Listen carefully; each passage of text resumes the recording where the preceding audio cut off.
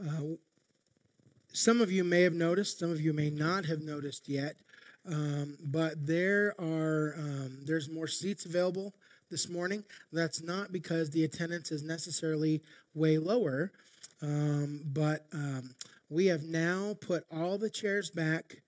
We are now at pre-COVID church seating. Yay!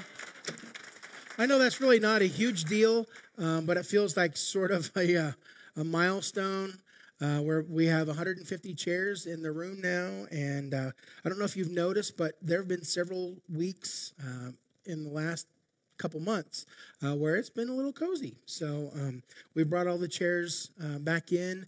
We still have some room for people to spread out a little bit as much as they want. So communion guys, when you get ready to serve, let me just encourage you to remember that there's two sides of the aisle. Take a half on either side of you, especially here in the middle. You don't need to go roaming very far. Just 3 in and 3 out, 3 in and 3 out, and it'll be great. We are still not collecting offering. We have boxes at the back doors. If you'd like to give a gift today, you can certainly do that. Grab one of the envelopes in a chair pocket and then put your gift in the box at the back doors. When you leave, you can give electronically if you'd like. There are links on the website and our newsletter to do that. If you are a guest, we have no expectation that you will give a gift today. We want this to be our gift to you. Giving financially is something that church family does. Thank you for supporting our ministry here for God's work in the kingdom.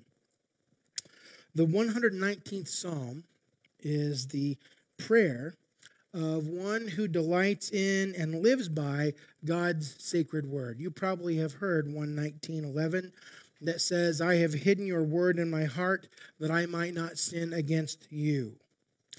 We must hide God's word in our hearts to keep us from sin and to show us our path through life. If you need a copy of God's word so you can do that, please take one of the Bibles from a chair rack near you.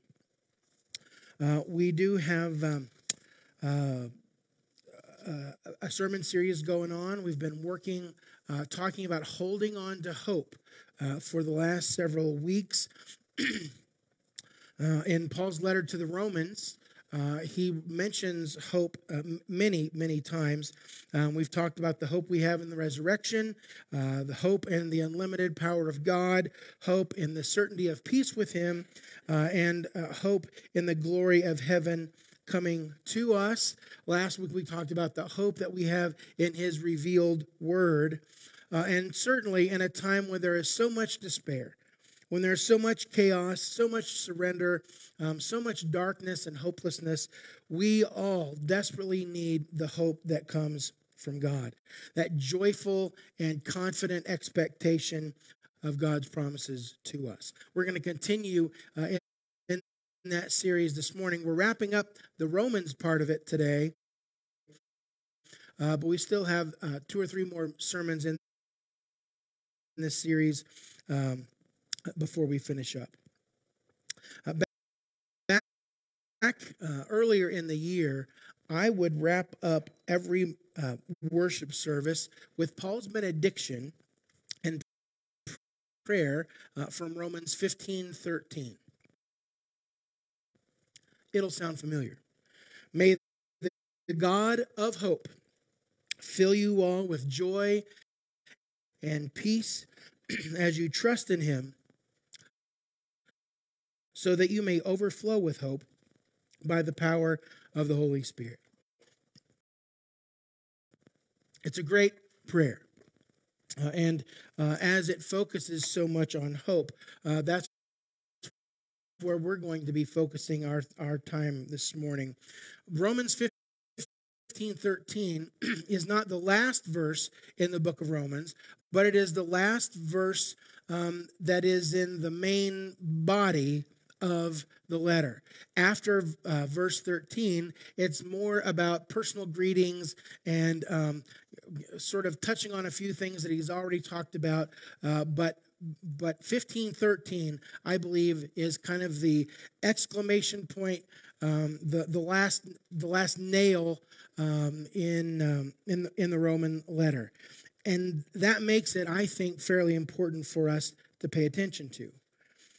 In 15:13, Paul offers a prayer for the fullness of spiritual benefits that come from hearing, believing, and receiving the gospel of God's grace.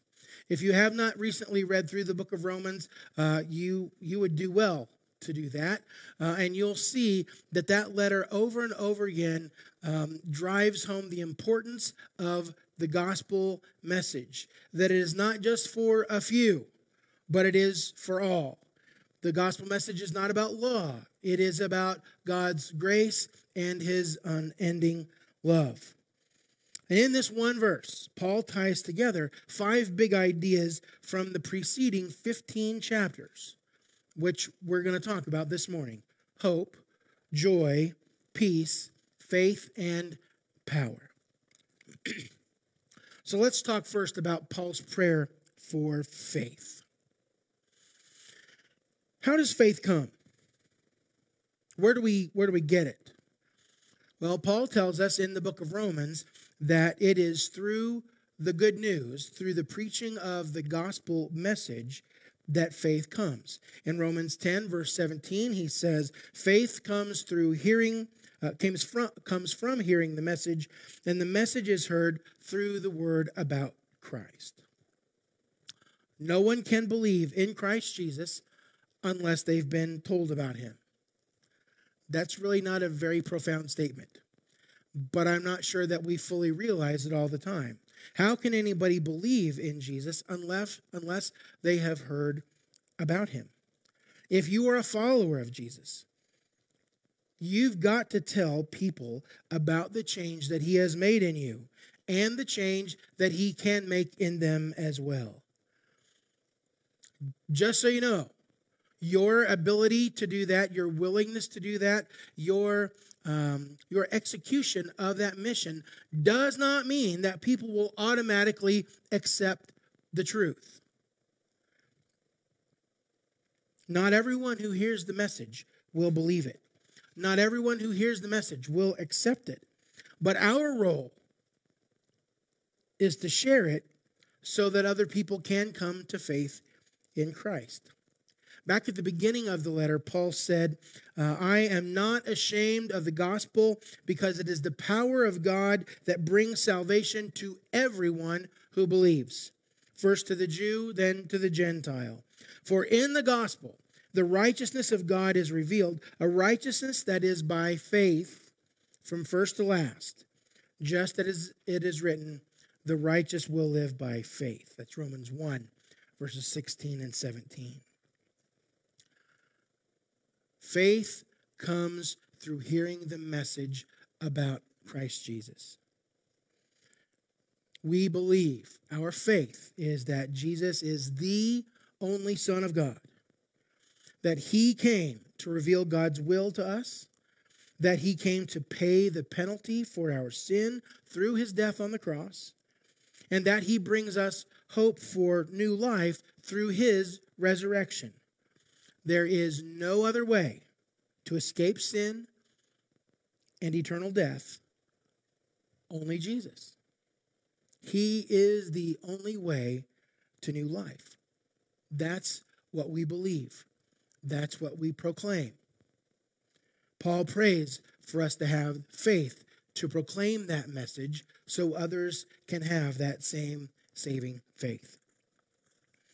Paul also prays for peace.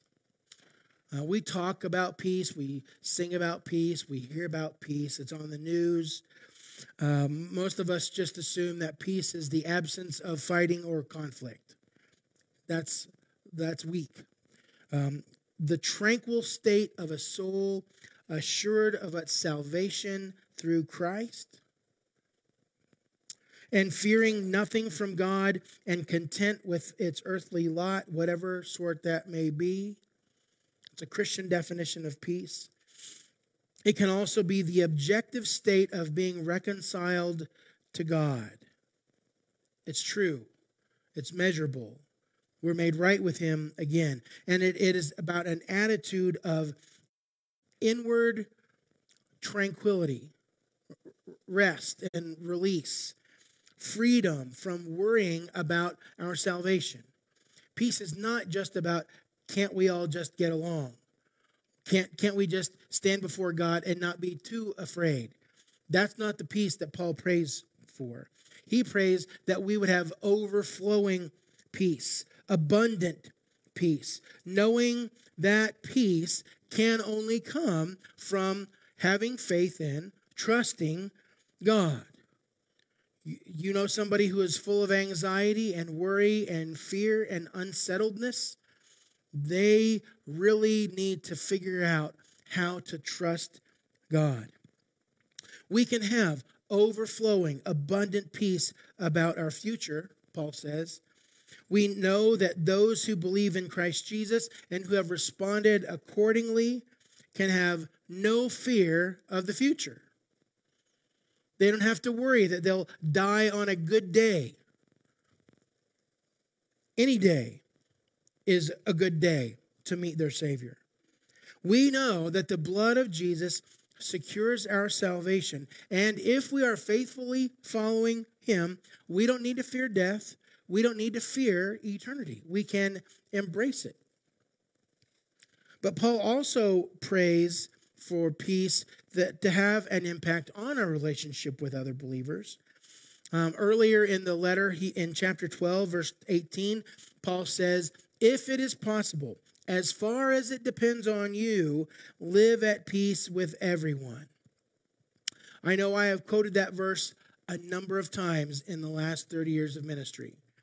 As far as it is up to you, live at peace with everyone. And I think most people would assume, well, sometimes it's not up to me. Your response is always up to you. How you deal with whatever happens, whoever you encounter, that is entirely up to you. Peace does depend on you. A parent might tell their child, I don't care how they treated you. What matters most is how you treat them. Peace is about our response. It is about our reaction. Someone treats us badly, we do not repay it with more bad behavior. We try to live at peace. And if it is not possible because somebody is hostile or a bully or abusive, we need to make space. That's not in the text. That's James the dad talking to you. Okay? Paul prays that we will have peace. Peace about our future and peace with those with whom we worship. He also prays for our joy. One of the descriptions in the New Testament of the followers of Jesus is that they were filled with joy and the Holy Spirit. That's Acts 13, verse 52. Paul prays that God would fill every single believer with any kind of joy and every kind of joy as they trust in him. That's what the language literally means. Each and every kind of joy. Now, joy is not happiness. You can be joyful and not have a grin on your face. You can be joyful and not have butterflies and bluebirds circling your head as you walk through rainbows all day long. Joy is an interior attitude, a state of mind. Somebody has called it inward delight that keeps us excited about being a follower of Jesus and about being covered by the freedom that Christ's death brings. There's a firm resolve that changes our perspective on everything that is in front of us. It is about having a changed life. There are so many people who really want to be happy. Well, I'm not happy in my marriage. I'm not happy at work. I'm not happy at home. I'm not happy with my health. I'm not happy. I'm not happy. I'm not happy. But joy is more than just your perspective on your circumstances. I think for most people, in order for them to really be happy, everything has to be good. Everything has to be great. Everything is a positive circumstance. But joy isn't like that. It is really only as a follower of Christ that we can have real delight, real joy, jubilation, no matter what the circumstances may be. If we are filled with joy, we can be singing praise to God from the depths of a prison cell, like the Apostle Paul did. We can happily sing our way to the gallows, or deal with the diagnosis, or endure the treatment, knowing that because we trust God, He has promised that He will never leave us alone. We will always be with Him. Let me make sure you understand the nature of Paul's prayer here. Paul is not praying that if God can, would He maybe somehow figure out how to give you and me abundant joy. This is not like a birthday wish kind of a prayer. You know, God, if you can get around to it, if it's not too much of a hassle, and if you're capable of it, could you please give your people joy? Because He can, and He does. The prayer is that God's people would cultivate God's joy in their own lives. And it is only through trusting God, having faith in Him, that we can really have overflowing joy. To quote a phrase that I absolutely detest, He's got this. I hate that. Don't say that around me. You'll make me grouchier than I am, right? But it is true. God does have this. God has got everything under control. He's on the throne, and you're not. So relax and enjoy His presence. Paul prays that we would know joy that comes through trusting Christ Jesus. He also prays for hope. There are two aspects of the blessing of hope that sort of arise from this verse. The first way that we have hope is, again, hope has been defined as that joyful confidence of expectation. We have hope, that peaceful, joyful confidence about our present relationship with God through Christ Jesus. We have hope because we know He's with us. We're in the middle of the relationship with Him. Hope is not a flimsy, wispy wish that might, maybe, possibly come true. Hope in the Bible is concrete. We are His and He is ours. We have hope in our relationship with God through Christ Jesus. And the second thing is that we have a joyful expectation of an incredible eternal future when Jesus returns and takes us home forever. That is really the essence of hope. With great joy, we remain faithful to the one who has done so much for us and has given us so very much, including a reason to keep moving and to keep growing in Him. Buckets of hope, overflowing fountains of hope rain down on us as we trust Him.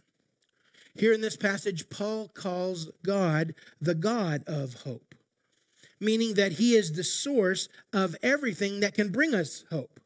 He inspires it and He imparts it. He distributes it to His children. We trust Him, and so He can be counted on to fill up whatever is lacking in us, including hope. Okay? Paul prays for faith, for peace, for joy, and for hope. And in case you've missed it somehow, Paul's prayer isn't just that we would have a little peace or a bit of joy or some hope. Paul prays that we would be filled to overflowing with these amazing blessings. As our faith develops and increases in our life, so will hope and joy and peace. And the only way that we can grow in these areas is through the power of the Holy Spirit, which is Paul's last part of the prayer. Paul prays for power. Paul prays that the followers of Christ will overflow. It can mean abound. It can mean to excel in the hope of the power of the Holy Spirit. Jesus' people, you and I, should be known for our hope in the power of the Holy Spirit. And so my question as I was working this week was, well, what has the Holy Spirit done? What is it promised that he will do in us and for us? And so I made a list. This is not by any means a complete list, but I believe it is a powerful one. Let's sort of look at a handful of things that the Holy Spirit does in God's Word. We'll start at the beginning of the Gospels. The Holy Spirit is the one who brought about the birth of Jesus. That's in Matthew 1:18 and Luke 1:35. Mary conceived through the power of the Holy Spirit. As Jesus grew, the Holy Spirit directed him during his ministry. That's Luke 4:14, and enabled things like the casting out of demons in Luke 11:20. The Holy Spirit of God raised Jesus from the dead and brings new life to us. That's Romans chapter 8, verse 11. Jesus promised that the Holy Spirit would come to his disciples, that he would remain a constant companion, and that he would remind them of all of Jesus' teaching, and the Holy Spirit would give them power and direction for their ministry. That's Luke 24, verse 49, and John 14. Also, right along with that, we read in Luke 12:12 that the Holy Spirit will give us the words to say. When we have to speak and we don't know what to say, the Holy Spirit will provide the right words. He gives the right words and also the will and power to share the good news of Jesus with others. That's Acts chapter 1, verse 8 and chapter 4, verse 3. If we will live daily with the company of and the direction of the Holy Spirit, that will keep us obedient to God, which will keep us from ungodly, unhealthy desires that will hurt us. That's Galatians 5:16 and 17. And right along with that, the Holy Spirit produces godly traits in us like love, joy, peace, patience, kindness, goodness, faithfulness, gentleness, and self-control.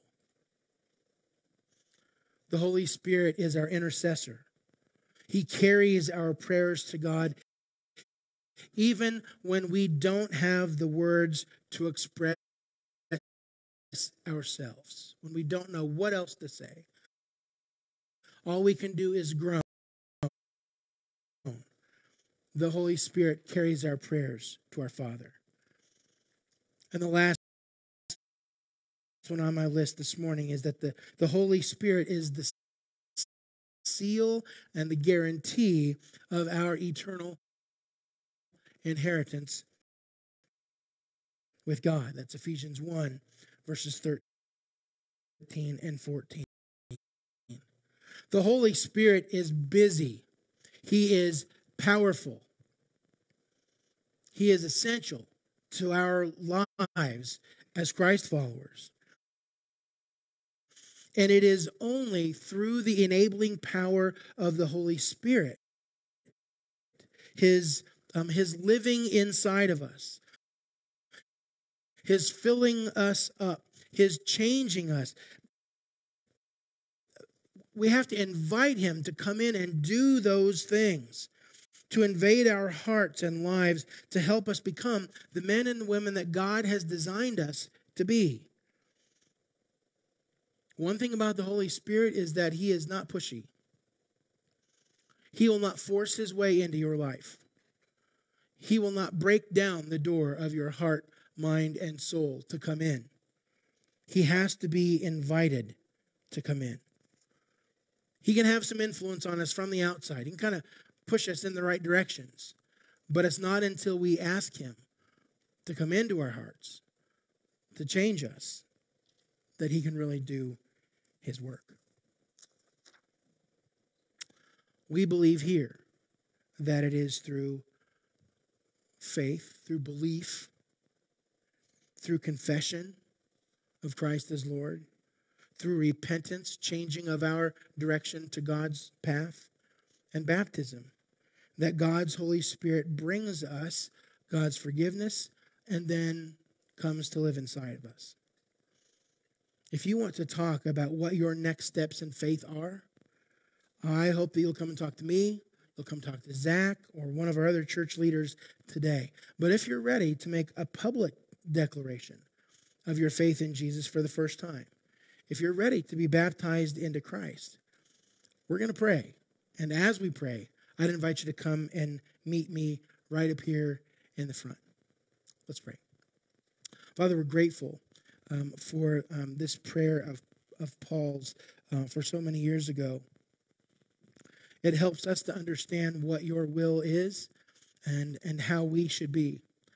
Father, we pray that we would be filled with faith and not just some sort of head knowledge about who you are, but that faith would change us. It would drive us every day, that we would be growing constantly in areas like hope and peace and joy. And Father, we pray that through your Holy Spirit, that you would draw us ever closer, that you would help us to grow more deeply in our faith, that you would push us out of our safe little boxes, out into the world to share what we believe about Jesus. We know that other people can only believe as we share with them. So, Father, we ask and pray that through the power of your Holy Spirit, that you would change us. It is in the name of Jesus we pray. Amen. If you'd like to talk some more about your next steps, please come find me today. Let's talk about what your next move is. That would bring us to our time of communion this morning. Zach is going to come and share a few thoughts about communion. While he comes, if I could also have 4 men to come and distribute the elements to those who are here this morning.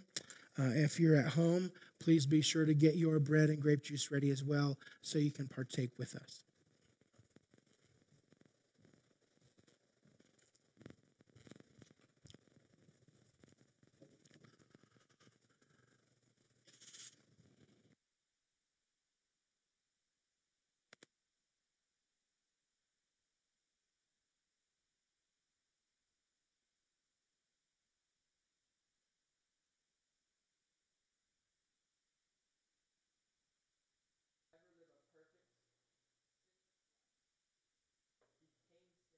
For us.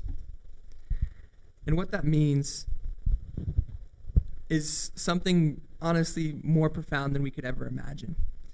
That in the moment when Christ became sin, the Father looked away, not because he didn't have the stomach to watch, but because he is a holy, perfect Father that could have nothing to do with sin. And in that moment, Christ was sin. And for the first time in our universe's history, and before our universe's history, in all of history, the Holy Trinity was split because Christ became sin. And he did that for you, for me. Sinners that are without hope, that were without hope before Christ sacrificed himself on the cross, so that we might become the children of God, that we might inherit the kingdom of God and live with him for all of eternity. So today, as we take the elements, I just ask that you would not let this sacrifice be vain in your life. Don't let it be vain in your life. What I mean by that is, don't let Christ's sacrifice go without a response from you. Repent and believe the gospel today so that his sacrifice isn't in vain in your life, so that you can really take a hold of what he did on the cross. As we take this bread and body in a minute, as we take this bread which symbolizes the body and the juice which symbolizes the blood in a minute, let us remember that perfection became sin for us. As you're taking it, remember that perfection became sin for you. Mark's account of the Last Supper in chapters 14, verse 22 to 25 says, "While they were eating, Jesus took the bread, and when he had given thanks, he broke it, and he gave it to them. And he said, 'Take this, this is my body.'"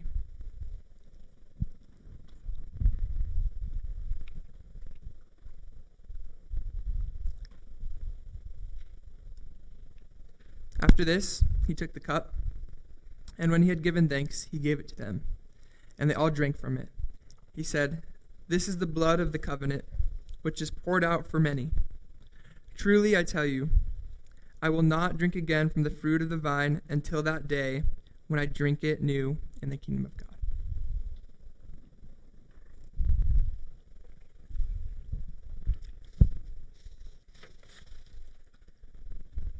Amen. I pray that you've been encouraged and challenged to walk and grow in your faith with Jesus while we've been together today. I'll close our live stream today with words from Paul to the Roman Christians. It's the same chapter James is reading from today, chapter 15, verse 5 through 6. "May the God who gives endurance and encouragement, give you the same attitude of mind toward each other that Christ Jesus had, so that with one mind and one voice you may glorify the God and Father of our Lord Jesus Christ." Amen. We'll see you again soon. While the band comes to lead us in a few more songs for worship, let me remind you to fill out a colored connection card from the chair rack in front of you if you have not done so, or if you're new, so that we can stay in contact, and drop it in the offering box on your way out, especially if you have anything that you need prayer for, anything that you'd like to talk to us about. I would really also like to meet you guys out by the fireplace. James and I will be out there, and we have a gift for anyone that's new, if this is your first time worshiping with us today. So come say hi. We're just right outside. Before I ask you all to stand up, I will ask that the three